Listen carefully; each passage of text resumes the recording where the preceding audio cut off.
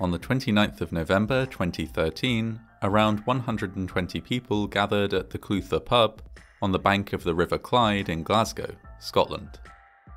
They were there to drink, socialise and see a popular ska band that was performing that night. Before the evening was over, however, a bizarre and inexplicable accident would claim 10 lives, almost destroy the pub, and seriously injure dozens of people. The Clutha pub, also known as the Clutha Vaults, takes its name from the original Gaelic name of the River Clyde, on the shore of which it is situated. It's a popular establishment and is known for being one of the oldest public houses in the city, as well as one of the best venues for live music. The building itself is an unusual one.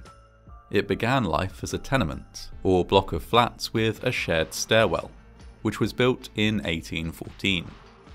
A few years after its construction, a license was granted to allow alcohol to be served from a pub on the ground floor. A bar of some kind has remained on site with a few short interruptions to service almost continuously ever since. In the 1960s, a fire badly damaged the tenement, and so the upper floors were demolished, leaving only the ground floor pub remaining. It was given a new, flat roof and reopened after the fire. The fact that the building had once been much taller meant that the pub had unusually thick and sturdy walls for a single-storey building, and also that the construction of the roof was very unusual. By 2013, the Clutha was owned and operated by a local businessman. It often hosted live music and was generally a well-known and much-loved part of Glasgow's nightlife. On the night of the 29th of November, a ska band named Esperanza were due to perform. In the middle of the band's set at around 10:25 p.m, a loud bang was heard.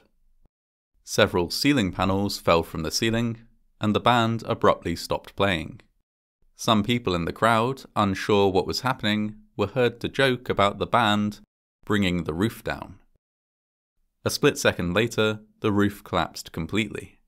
The inside of the pub filled with dust. Some patrons later reported hearing a loud whooshing sound, but no explosion. It quickly became apparent that not just a few ceiling tiles, but a large part of the roof of the building had caved in. Some patrons escaped injury by mere inches, while others were buried or pinned by falling debris. As shouts and screams filled the air, staff and patrons picked one another up, tended to injuries as best they could, and made their way out of the building through every available exit.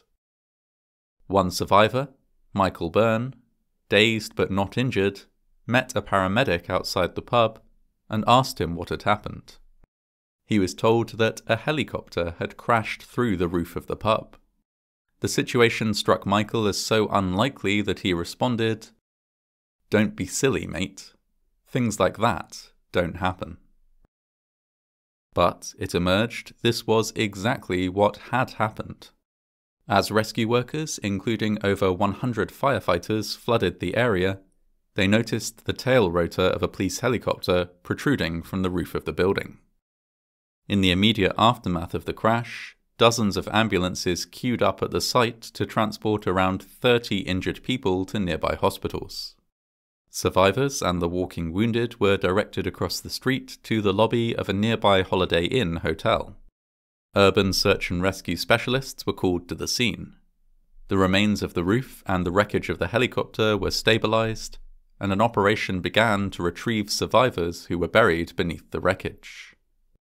This operation continued for 2 days, eventually concluding on the 1st of December. In total, 10 people were killed in the accident. This included everyone who had been on board the helicopter.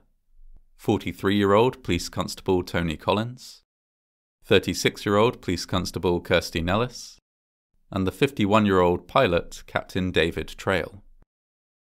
7 patrons of the Clutha were also killed.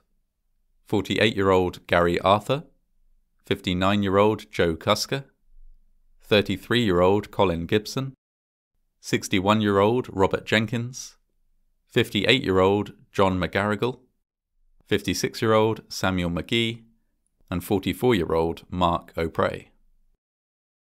A long investigation ensued to try and determine the cause of the crash. The helicopter was a Eurocopter EC-135, a type of helicopter used by several police forces in the UK. It had taken off that night from Glasgow City Heliport to investigate from the air reports of a person trespassing on railway lines. It was returning to base when it crashed, seemingly with very little warning, into the Clutha pub.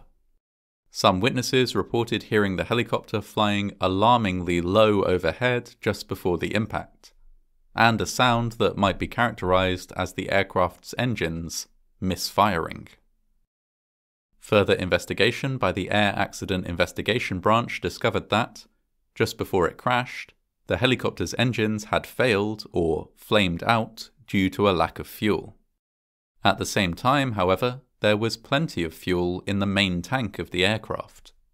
All that would have been necessary to prevent the accident was for the pilot to flick a single switch to turn on a fuel transfer pump and move fuel from the main tank to the smaller tanks which supplied the engines.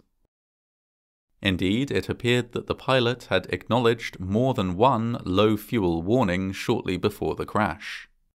Pilots were trained to switch on fuel pumps immediately following a low fuel warning, or to land within 10 minutes.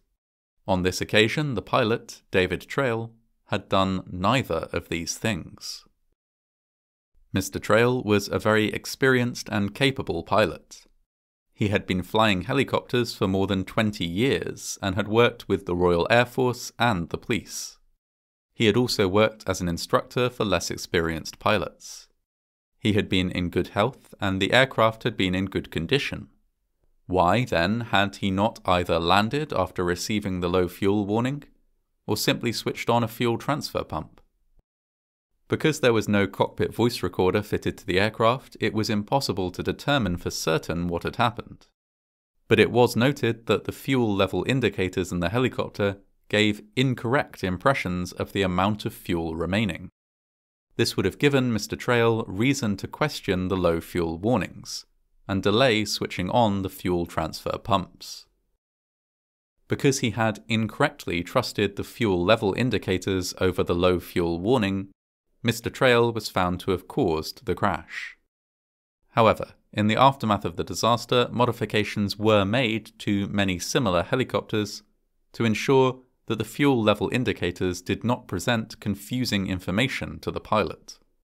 Many people who knew Mr. Trail have argued that if the fuel level indicators could confuse even a pilot as proficient and experienced as him, it is the misleading indicators that should be considered the cause of the crash, and not the pilot's response to them. At the time of the crash, cockpit voice recorders and flight data recorders were not fitted on all police helicopters in use in the UK. Following the crash, the use of recorders was made mandatory, ensuring that should another police helicopter crash in the future, more information about the moments before the accident will be preserved. The owner of the Clutha, after consulting the local community, determined that the pub would reopen when possible. In the interim, he was inundated with support. The beer manufacturer tenants offered to pay the wages of his staff until he was able to reopen. Many local tradespeople offered their services to rebuild and refurnish the venue. When the pub did reopen 2 years after the crash, it did so with a very different layout.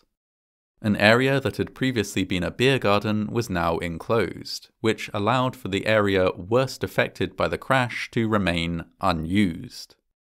On the day of the pub's reopening, it was visited by Nicola Sturgeon, the then First Minister of Scotland, who had regularly visited the Clutha when she was a student.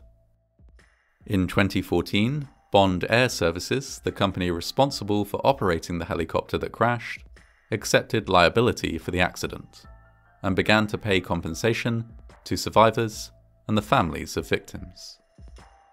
Public fundraisers collected around £500,000 to support those who had been injured in the crash, with the amount bolstered by several charitable concerts by high-profile bands.